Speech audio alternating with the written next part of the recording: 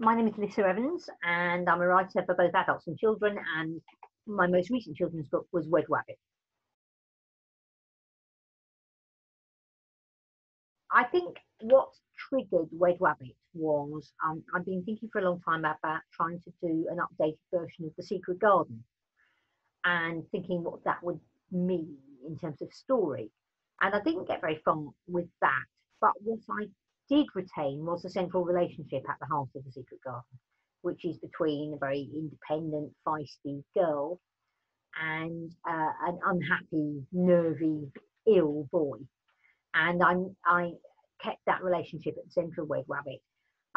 But I always try to write the books that I would have enjoyed reading as a kid, of which my inner 10-year-old still enjoys. And I always loved the contrast between being sensible and being silly.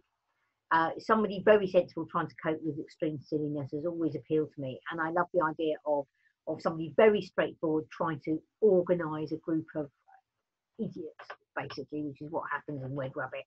And I love that as the centre of it. But it's hard to say all the different inspirations. Perhaps there was a touch of Teletubbies, I don't know, in terms of the Wimbly Woos. Perhaps the idea for Wed Wabbit himself come a long time ago. A book for adults I wrote in about 2004 had a child talking about his toy called Wed Wabbit. There was nothing more, it's just a passing mention, but maybe it's been sitting in my head for that long. So the usual thing with my books is a whole load of different inspirations come together, but at the centre of it is that relationship from The Secret Garden. Oh, because the whole centre of the story is how boring the Wimbly Woos book is. I mean, I read lots of picture books for my own children when they were young, and most of them, obviously, you're able to choose the books yourself as an adult. But as they get a little bit more articulate, they tend to get very firm opinions themselves. And occasionally they will fix on a book that perhaps you as an adult don't enjoy quite so much. And I remember one particular book, nothing like the Wimbly Woos book, but nevertheless a very repetitive book that I loathed so much that I hid it in the end because I couldn't bear reading it anymore. And I fear the Wimbly Woos be very like that, something with a lot of rhymes and not much plot and a lot of silliness. I don't mind silliness as long as it's funny, but silliness just for the sake of silliness is annoying.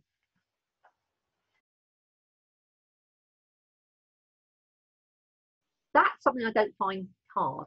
Funnily enough, although once it started, I suddenly thought, oh my goodness, there is going to be so much rhyming in this book, and it was quite deliberate that I brought in more characters who didn't rhyme because I had to have proper conversations in it. So I've got Dr. Carrot and I've got Ella Elephant and I've got the two children, but also I've got the king who doesn't really rhyme, and that's enjoyable to write for somebody who's a bit tired of rhymes by that point. But I didn't actually find it difficult to think of the rhymes. What was difficult was to enable those rhymes to convey plot, and that is quite hard. So, but no, in terms of rhyming couplets, I could probably go on forever, really.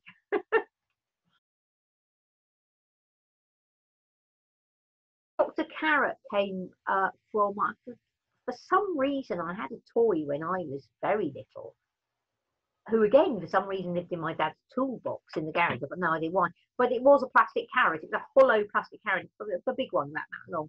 And she was called Mrs. Carrot. Goodness knows where she came from, but that was in my head very much. Ella, where did Ella come? Well, Ella's voice is very much based on someone I know, a friend of mine, someone that I love dearly, but that kind of flowing enthusiasm and joy comes from someone I know.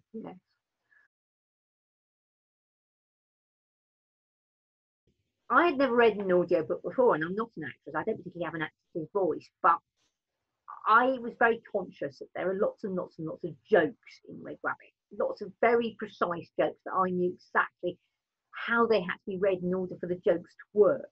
And I couldn't bear the thought of listening to an audiobook with an actor getting the jokes wrong, because I don't tend to be invited to the audiobook session, so I'm not there sort of pouncing on it, even though I'm an ex-radio producer.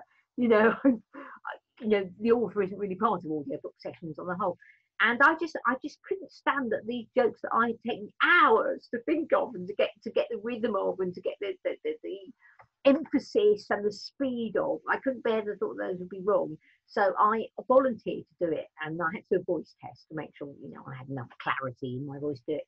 And they agreed for me to do it. But then, of course, I was faced with the fact that there were about 30 different voices in it.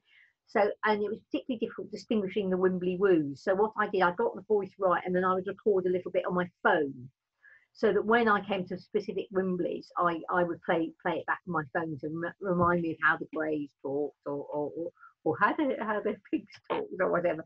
And so that was really, it was difficult to be precise, but I had to do it. I had to distinguish them all. But Wed Wabbit was the most difficult because he's so loud and so screechy, and my voice fails quite quickly. I've got voice, you know, I've got quite a high pitched voice, and it means that I can't talk for a long time, or certainly shout for a long time without losing it. And in the end, we recorded all the Wed Wabbit bits right at the end. So I was able to maintain the volume, but I was really hoarse afterwards for that day. So it was good fun. I mean, I loved doing it. I was really proud to do it. Yeah. Well, my tip was always first of all is read. The best way you can learn to write is to read a lot, but also to read quite critically and quite widely. So don't just stick to one author or one type of book. Read around, and even if that just means taking a book off the shelf and reading the first couple of pages or the first chapter just to see whether you like it, because the more widely you read, the more choices you will have about what you write and what you like about writing. And also have a think about, if you really love a book, think about what you love about it. What do you know, was it the characters? Was it the humour? Was it the plot? Did you love was it the adventure?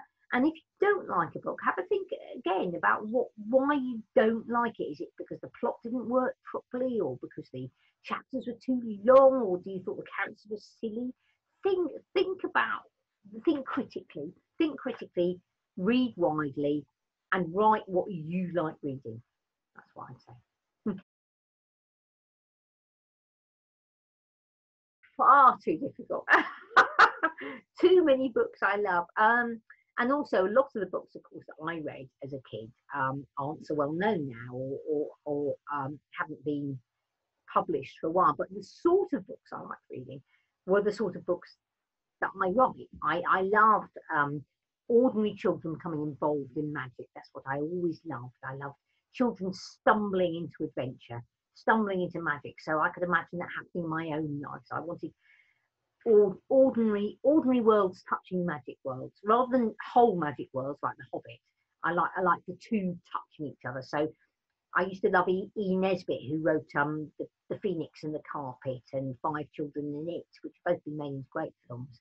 And again, she's got very ordinary, argumentative families with siblings who are horrible to each other, but in a very funny and believable way, and who then have to cope with magic in their lives, and it's lovely. I really enjoy that. So that's my inspiration.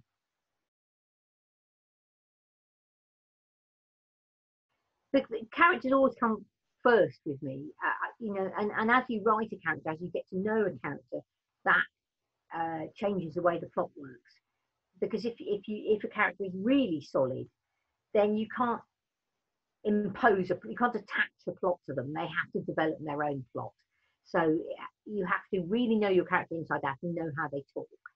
And once you've got that, then the plot can develop in unexpected ways that still fit the character.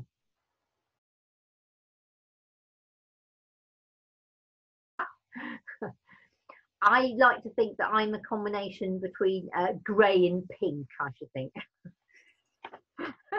Very, very wise, but quite cheerful, you know. Also a touch of the king, really, a bit lazy sometimes as well.